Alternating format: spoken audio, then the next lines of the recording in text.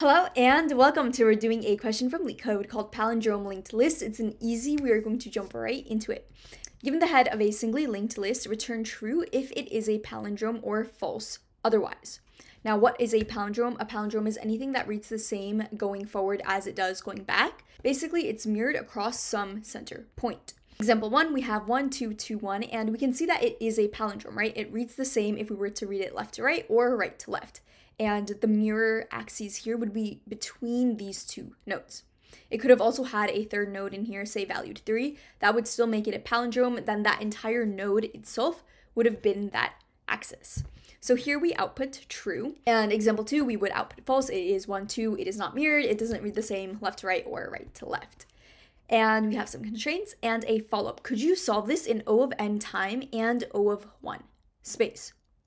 Okay, now if we want to find out if something is a palindrome, usually what we would do is start off at our two ends and work our way up until the middle. If all the nodes up until the middle are the same from both of our ends, then we know we are a palindrome, right?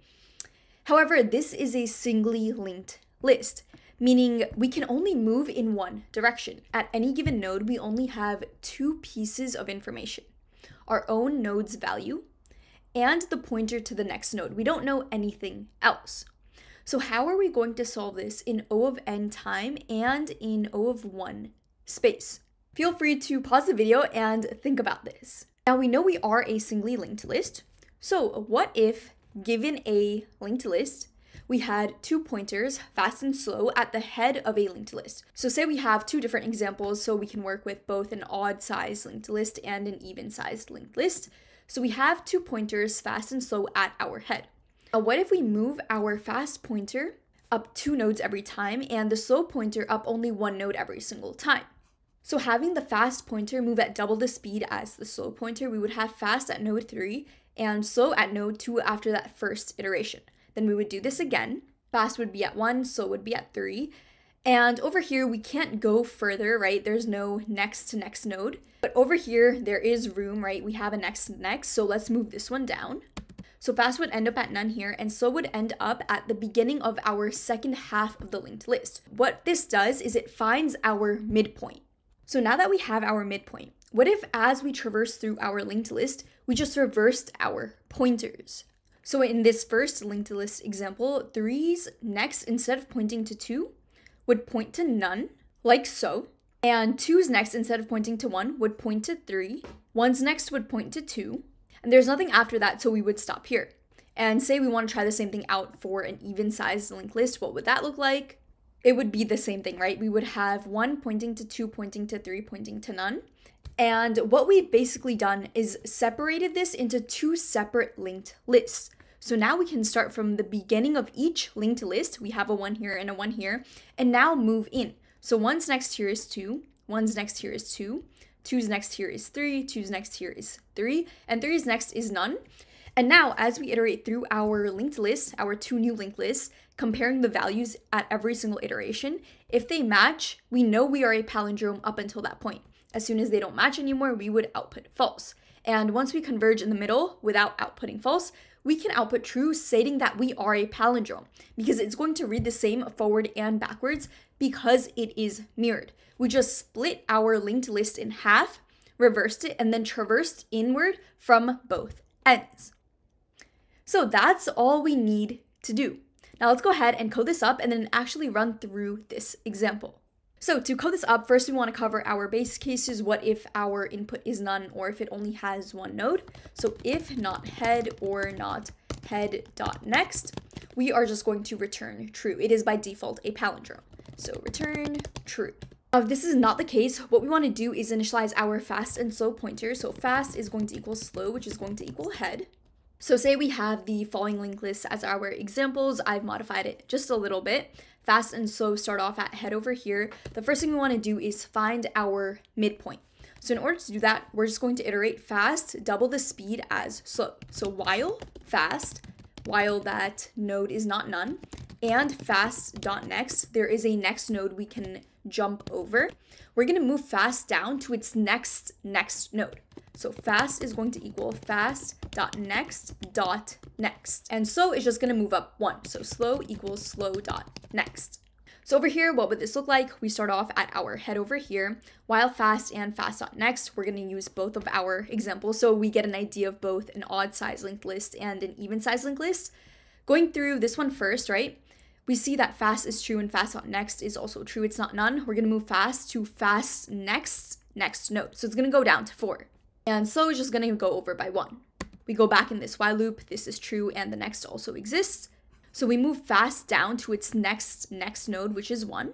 And we move slow down to its next node, which is 4. Going back in this loop, fast, this is true, but fast.next is not true. That is none. So we are going to exit this while loop. Now, if we had an even size linked list, what would that look like over here? Fast would go down to its next node. So it ends up at 3 over here, and slow would just move down to 2. We go back in this while loop. This is true. Fast next also exists. So we go to its next node. So fast is going to be at 2 and slow is going to move down to its next, which is 3. Doing this one more time because fast is not none and its next is also not none. So we would go down to its next node, which means fast would now be at none and slow would now be at 4. So at this point, we know our midpoints for our linked list. Now, all we want to do is go ahead and traverse through that remaining second half of our linked list, switching our pointers, reversing it, right? 1's next is going to be 2, 2's next is going to be 4, 4's next is going to be none, 1's next is going to be 2, 2's next is going to be 4, 4's next is going to be none. So we're going to need a current pointer and a previous pointer. Previous, we're going to set that to be none, and current is going to be wherever slow is. So we have current over here and current over here. All we need to do is iterate through. So while current, while that is not none, there's still nodes we can go through. We know we want to switch our next pointer. Now, if we switch our next pointer, we're going to lose our connection to our actual next node. So let's save that next node in a temporary variable. So temp is going to equal our current's next. So temporary is now going to hold 2, and now that this is stored, we can do our pointer changing. So current.next is going to equal what we had in previous, which means that 4, instead of pointing to 2, is now going to point to none.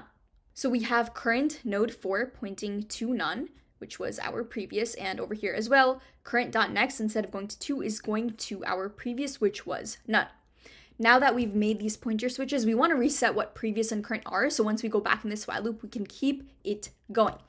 So we want to set our previous to be our current node. So previous is going to equal current. And our current is now going to be that temporary node. So current is going to equal temp, which means instead of being 4, it's now going to be 2. And same thing over here. Instead of current being 4, previous is now 4, and our current is going to be our temporary, which is node 2. So we go back in this while loop. Let's look at this linked list first by itself.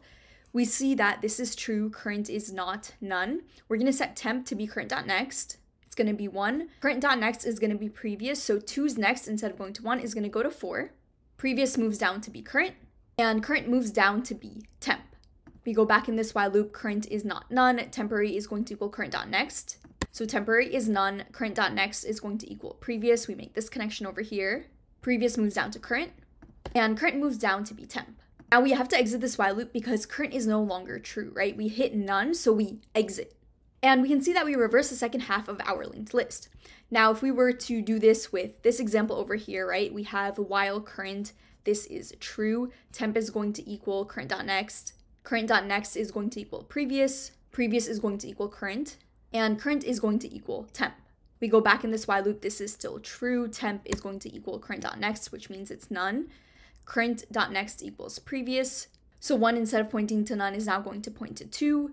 Previous is going to equal current. And current is going to equal temp. And we can't go back in this while loop because current is now none. And here as well, we have reversed the second half of our linked list. Now, all we need to do is have 2 pointers at both ends of our linked list. So say head 1 is going to be our original head, the beginning over here. And head 2 should start at this end over here. So we can set head 2 to be previous because that's going to mark the first node on this end of it. So h2 is going to equal previous. And I'm also going to get rid of fast and slow. We have no use for them anymore. So just to clean things up a bit. So h1 is on this end and h2 is on this end. Now, all we need to do is just loop through. So while h2, while there are still nodes on this end, for example, what we want to do is compare it to h1. If these nodes are not equal, we are going to return false. So if h1.val does not equal h2.val, we return false. We are not a palindrome. If that is not the case, then we just need to move them down. So h1 is going to equal h1.next, and h2 is going to equal h2.next. So let's look at this linked list first.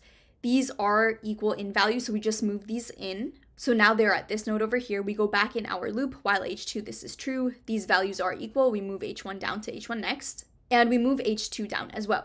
So now they're both at node 4. We go back in this while loop. This is true. h2 is not none. These values are equal. They're pointing at the same node. So what we do is move both of these down to their next node. Now their next node is over here, which is none. So they end up over here, and we can't go in this while loop anymore because this is now none. So since we haven't returned false, all we need to do is return true. This is a palindrome. Now let's see how this is going to work for this example over here, right? If we had this linked list, we start off at h1, h2. While h2, this is true, we compare the values. They are equal. We move both of them down. h1 is at node 2, h1 is at node 2. Their values are equal. We move them in again.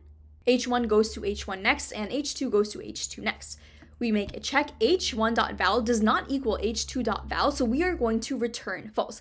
These are not palindromes, right? They're not mirrored. They don't read the same going forward or backwards. So this is not going to be a palindrome. And that is it. So let's go ahead and submit this. And it is accepted. Now talking about space and time complexity. For space, we're not using anything that's dependent on how big our input gets. We're only keeping track of a few variables and moving them in. So this is going to be constant O of 1. For time, we are looping through our linked list, first with 2 pointers to find that midpoint. That is an O of n operation. Then we go reverse the second half of our linked list. That is still an O of n operation. And finally, we traverse both ends of our linked list until we converge in the middle. So again, this is an order n operation. So order n operation plus order n operation plus order n operation is going to remain O of n. So time is going to be O of n, and space is going to be O of 1. So we just went ahead and solved palindrome linked list with 2 examples with an odd linked list and an even size linked list. If you have any questions, let me know down below. If this video was helpful, like, comment, share, and subscribe. It really supports the channel. And as always, I will see you in the next one.